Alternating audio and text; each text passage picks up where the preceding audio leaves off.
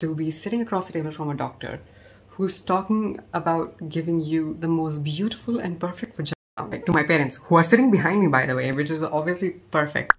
Hi everyone, my name is Ella and I'm a 18-year-old woman of transgender experience, and this video is all about things that I kind of wish I knew beforehand before I, kind of dove in headfirst into the whole process of transitioning. Just to start this off, I'm gonna let you know, transitioning is not easy. No matter like what you hear in the media and all these like fancy headlines they make for your attention, like you don't take a pill and you wake up with like, bobs and vagine the next day. Like that's not what it is. You don't just like go into the operating theater and get a surgery and then boom, your life is perfect. It's not that. It's a really, really long process, and it's a really, really difficult process, and it's a process that a lot of people cannot handle. You have to be like mentally, physically, emotionally, socially prepared to kind of deal with everything that you're gonna go through while you're in the process of transitioning. So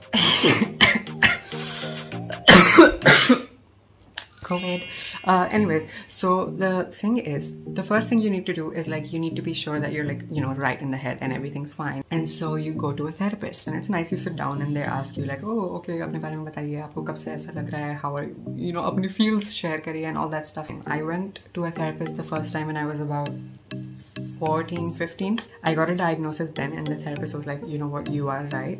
I feel confident in giving you a diagnosis for this. However, like thodi si aur, you should take counseling and kind of just to be sure. But what happened then is like they give you a certificate, and that certificate says like, okay, this person has gender dysphoria, which most trans people have, and that's what causes you, all these problems. And you have to take this certificate everywhere. If you want to take hormones, you show it to your endocrinologist, and they say, okay, you're someone who obviously needs this treatment, we'll do it for you. You take it to your surgeon, and they're like, okay, you're obviously someone that medically needs this surgery, so we're gonna do it for you. At this point, I'm like 14, 15, so obviously I'm not doing any of those things. I think you should wait till you're a little bit more mature and you can make a sound decision. In India, you're supposed to legally wait till 18 anyways, so that's what me and my family did. Fast forward to like helicopter 3-4 years after I turned 18. Like the second I turned 18, my family and I, we just look at each other and like, yeah, let's go. And so we go to the surgeon and we show him the certificate that I have, and we're like, okay, do. And then he's like, do what? And I'm like, do this. And then he's like, actually no, this diagnosis was given to you very, very long ago, and it was given to you when you were an adolescent. You're now an adult and you need to get a diagnosis again. Perfect, fine. It was easy the first time, it's gonna be easy this time. All I have to do is like walk into the therapist's office again and do the whole thing all over again. That's where I was wrong. Second time around, it's doing the same thing, going to the same therapist, same doctor, same place, same office, everything. And I'm telling him everything, and I'm like, oh, whatever, like we already know, like we've been new, you don't need to like even ask me all this, just like give me the diagnosis already so I can just get out of here, In the end, when you're kind of done, you're kind of just like, and he's kind of like, and I'm like, okay, this is like kind of wrapping up, and he's gonna be like, okay, go. And then he's like, okay, now could you just stand here and take your trousers off? So apparently like it's an actual thing. They made like a revision in the process of diagnosis, and now you have to like ensure the presence of unwanted parts, whatever that is, to avoid like scams. Therapist needs to see me just to be able to tick a box. No examination, no nothing like that. Just needs to like see it and be like, okay, you can go now. But like I wasn't mentally prepared for that. Like I don't feel like anyone just walks into a room thinking they're gonna walk in and get naked. Actually, maybe that's just me, I've been single my whole life, so I haven't really gotten naked in a lot of rooms beside my own, but still, like, you don't really, it doesn't make sense. You think you're gonna go to therapy and you're gonna have to like talk at most, maybe cry, but like, nothing more than that. And it kind of feels weird even talking about it, but like that's obviously something that brings me so much like insecurity, and it's something that I don't like to have in the first place. So the idea of like having to kind of have it on display for someone else is just not appealing whatsoever. But I get up there and I'm like, all right, could you guys go outside? To my parents, who are sitting behind me, by the way, which is obviously perfect. And I'm like, okay, can they go out? And then he's like, no, like one parent needs to stay here. Listen, this is already like a lot. First of all, like you're asking me to kind of get naked here.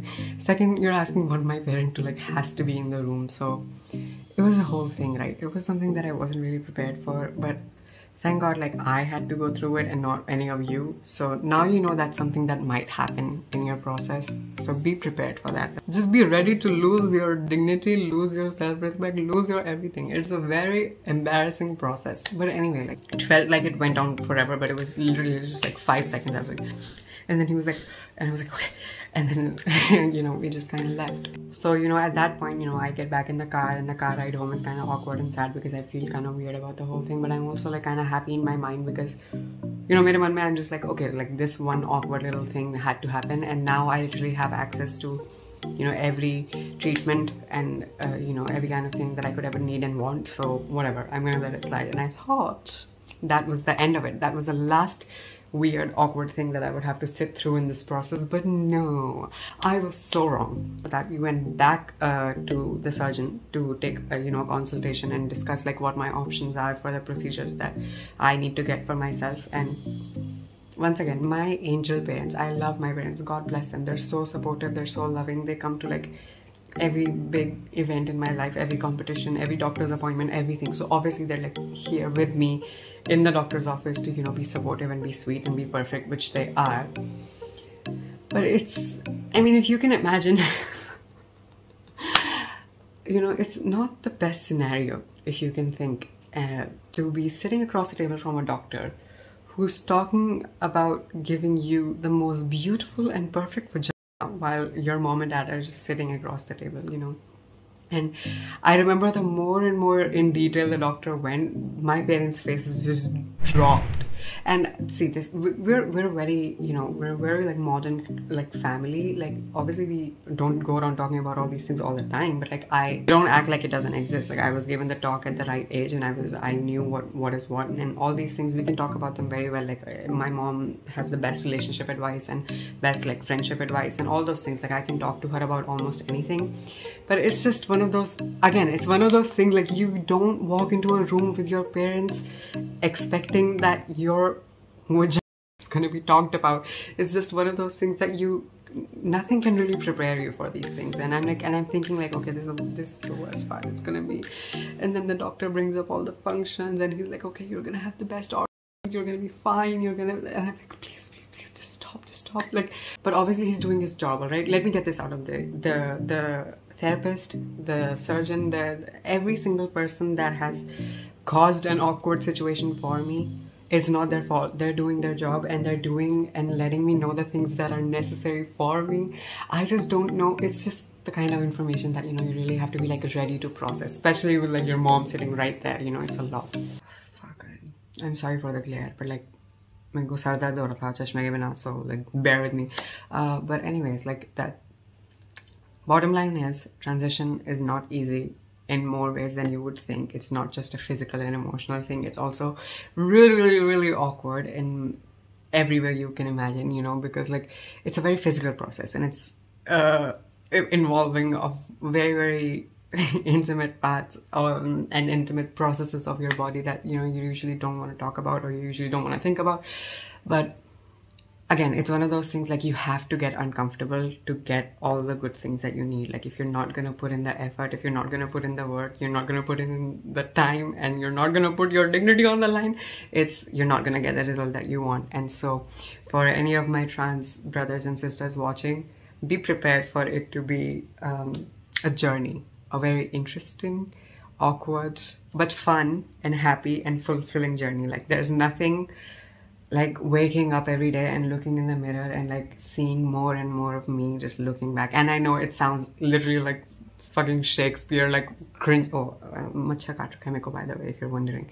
But anyway, like I know it sounds like some stupid Pinterest quote, but like there's really nothing that beats the feeling of like, you know, feeling right and feeling whole and feeling like, you know, what you have going on is really like yours, and it's going to carry you through everything. Because at the end of the day, like you are the only one that's going to be there for you, and not your lover, not your friends, not even your family. At the end of the day, you are there for you, and anything that you need to do to take care of yourself, do it, no matter how difficult and uncomfortable it may seem. That's it for this video. If you have anything, oh wow, That's it for this video. If you have anything else that you would want me to talk about, or maybe something makeup related that you want to see in my future videos, let me know down below in the comments. And here are all my socials. Make sure to follow me. I need a lot of clout because I want to get some work done, and it's a lot of money. So make me rich and famous, and I love you. Bye.